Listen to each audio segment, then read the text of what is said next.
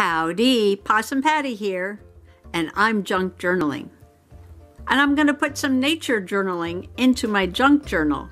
A few people were asking me about this, and they would like to nature journal too, but they're a little intimidated because, you know, they don't have a degree in environmental studies, they're not a naturalist, or they're not an artist. But they really, really would like to put some nature into their journal. So I'm going to show you some easy ways that you can do some nature journaling in your junk journaling. So come on along.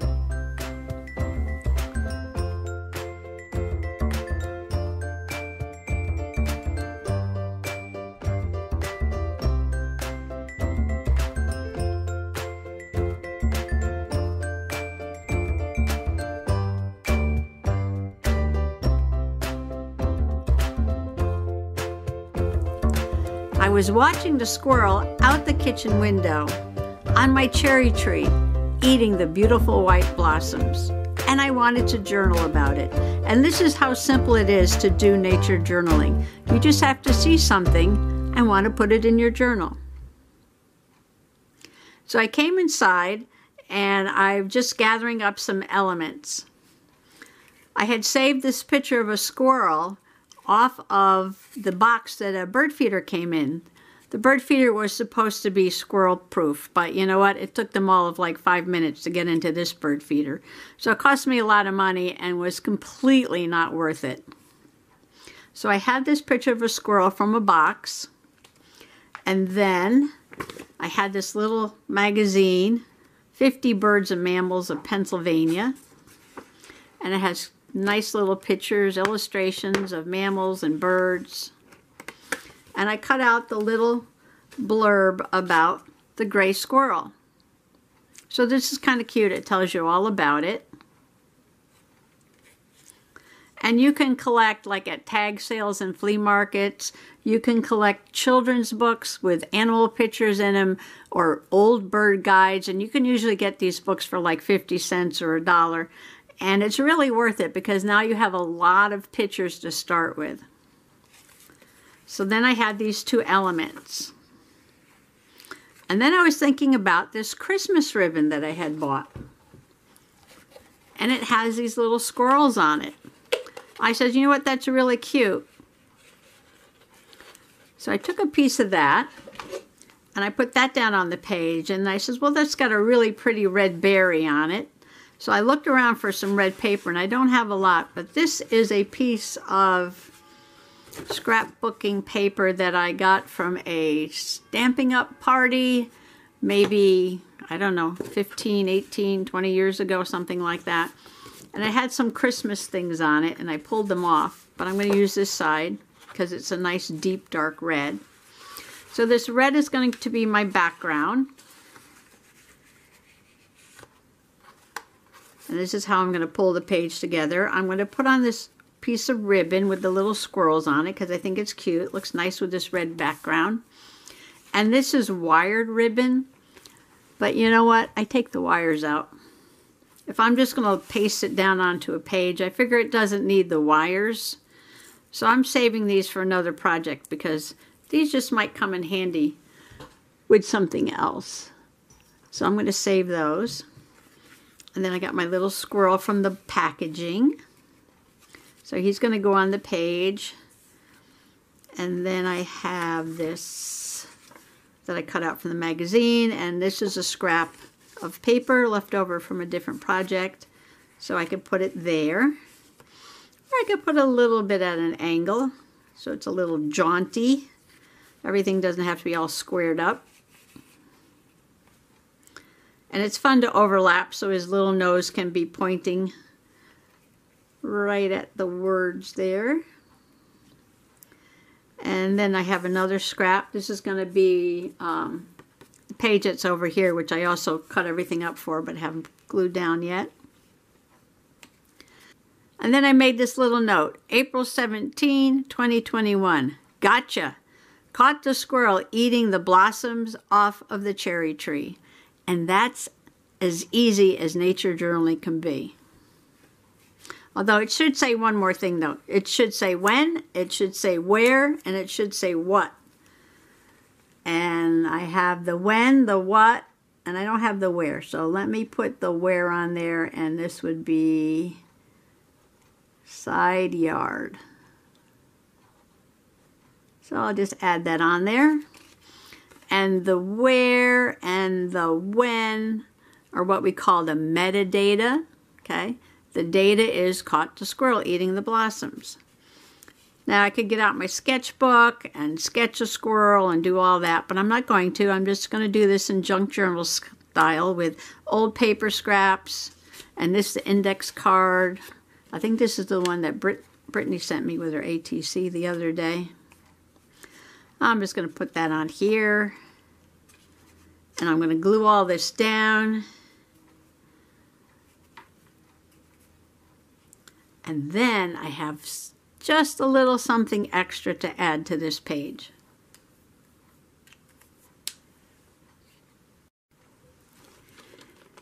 Okay, the glue's still wet, but I got everything stuck down. Hopefully it'll stay.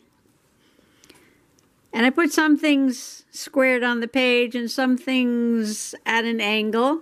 It gives the page more movement. And also when you think of design elements and composition, I know when you're a beginner junk journal person, you really don't have to do that. But after doing it for a while, you might want to play with the stuff before you glue it down. And putting things at an angle sort of creates more movement on your page, and overlapping the elements gives it more cohesion, if that makes any sense. All right, here comes my surprise element. It says the nickname Bushy Tail refers to his fluffy tail, almost as long as his body, which lends balance in his amazing acrobatics. Grizzled gray, or more or less rusty along the back with a white belly. So what I did was I made a little template, you know, because I like to make my little templates, of the size of his tail, just about, sort of, like that.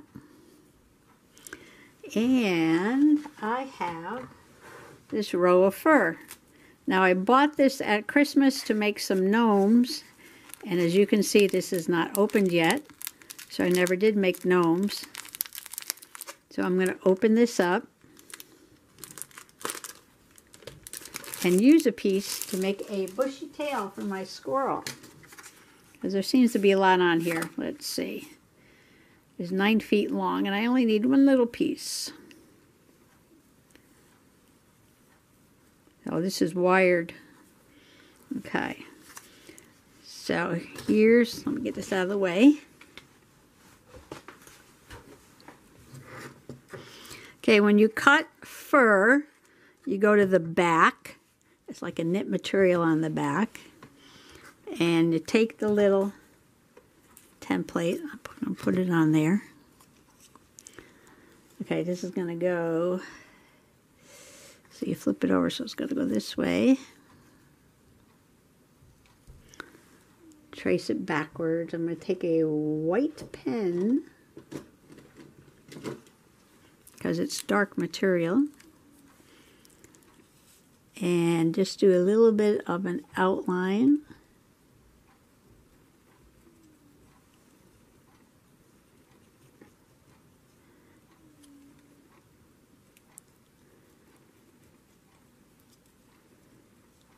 So that's about as big as my tail needs to be. You can kind of take it, and you're just going to cut the material. You don't want to cut the fur. You don't want to make the fur look like it had a haircut.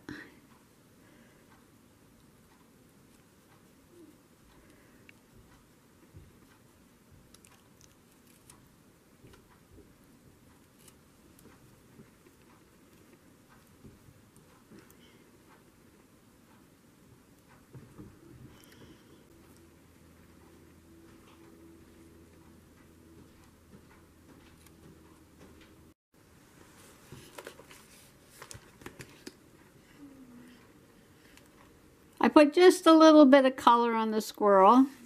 I did just a little bit of coloring with these Derwent Color Soft pencils. And I used a gray and like a terracotta and an ochre. Just gave him a little bit of color. Colored in a little bit of the branch. And then I glued down his fuzzy tail.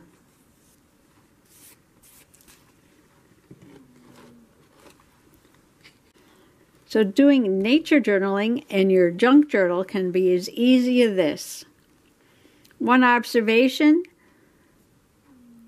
the when, the where, cut up a children's book or some packaging or some ribbon or whatever you have with some images on them, glue them down and have some fun. So I hope you do some nature observation and some nature junk journaling. And if you do, give it a hashtag, NatureJunkJournaling. And I'll be sure to check it out. So thanks for coming along. And happy nature junk journaling. Bye-bye now.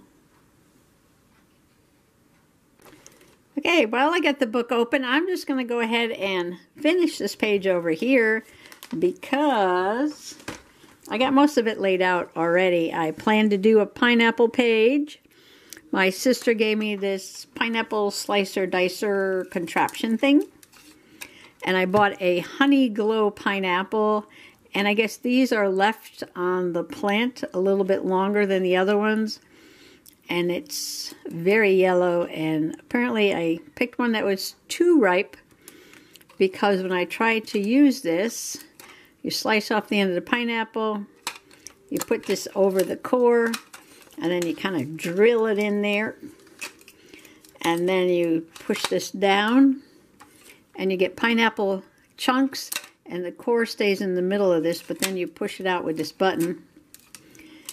And the pineapple was so ripe that it kind of mushed. And all the juice ran out the bottom. It made a bit of a mess. But I took the pineapple and I diced it up into little pieces. It was really good, so sweet and juicy. And I made some gluten-free muffins with King Arthur's gluten-free muffin mix.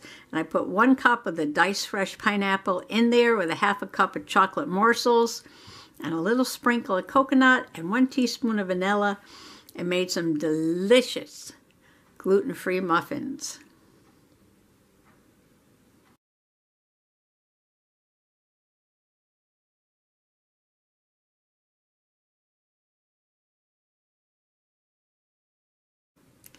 So, I'm working on this page. I'm just going to do a quick page. I'm going to keep the directions on how to use this. I'm going to try it another day with another pineapple. And I'm just playing with elements here. I got my journaling already done.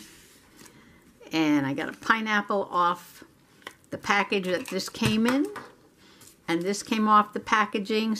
And the directions came off the packaging. So I got packaging. I got the tag off the pineapple. And some scraps of this little bitty paper here. And I got some pineapple stickers from the Dollar Tree. Now I bought these to use in something else, but I'm not going to need all of them. And I like this black one over here because it kind of matches this black ticket here. So I just have to figure out how to place everything on here and glue it down and then glue it in the book. And I'll have another page done.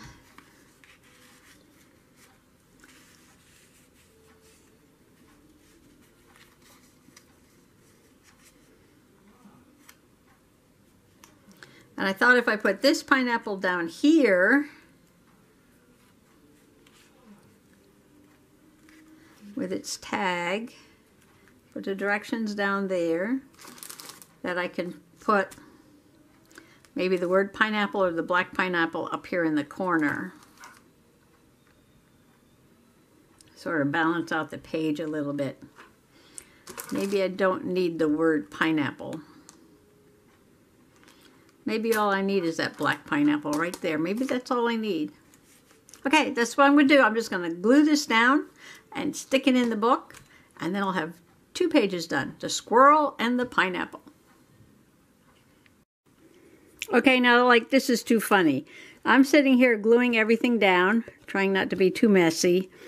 It's hard when you want to start overlapping things, which thing to glue down first. and stick things underneath other things. But this is my page so far. And I was looking at the stickers, and there was a pair of sunglasses, and I put them on the pineapple. I thought that was cute. And then I was looking at this. It's like a pineapple bowl with a drink in it. And I remembered a picture of me in Costa Rica, where this pineapple was grown, drinking out of I think this was a coconut, with a drink on it. I was down there with my environmental studies group. Oh, look at this. I got one shoe on and one shoe off. I wonder why. Who knows? Too many pineapple drinks, I guess. And I just thought it would be funny if I stick this on the page. And then maybe I could put this... Oh, it's a little big for there, huh? But I think this is funny. I'm going to put this on the page because this is me in Costa Rica, where this pineapple came from. So I'm going to cut this up. Hold on. Okay, you didn't think it was going to be as easy as just gluing some things down on the paper, right? If you know me that's not going to happen. So it's changed a little bit, not a lot. But I did put the black pineapple. I have my journaling. I added some more bits from the pineapple tag up in the corner here. And another tag from the pineapple honey glow. And then I put the picture of me down in Costa Rica. And while we were in Costa Rica, we did drive through part of the Del Monte fruit farm while we were down there. We were down there doing a study in the primary rainforest, but we did travel around the country a little bit. And there I am drinking from a coconut. And it must have been really good because I've kicked off one shoe for some reason. Don't remember it. After that drink, you don't remember anything. And then over here it says how to use. And I put the little pineapple drink right there. Have the little sunglasses on the pineapple. And there is my very fun pineapple page. And all I have to do is to stick it in the book. And I'll be right back. Well, thanks for hanging around to watch my fun bonus pineapple page. And I hope you enjoyed the little junk nature journaling page with a squirrel with a fluffy tail. So thanks for coming along today, and happy junk journaling. Bye-bye now. Okay, third and final ending. I promise I will end this video. But I was trying to clean up a little bit, put some things away, and I found this little Del Monte. Oops.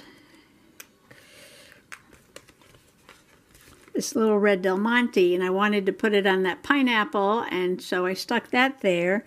And then I was just going to close the book, and I said, empty space.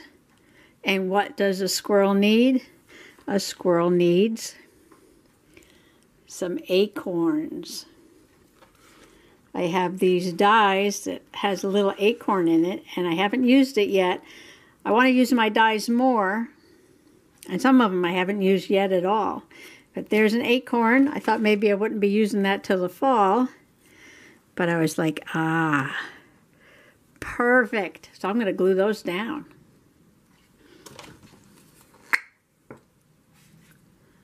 It just never ends with me. It just goes on and on and on and on and on, doesn't it? Every little detail. Every little detail.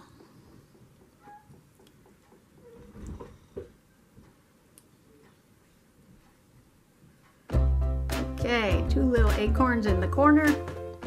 And now I'm done. I promise.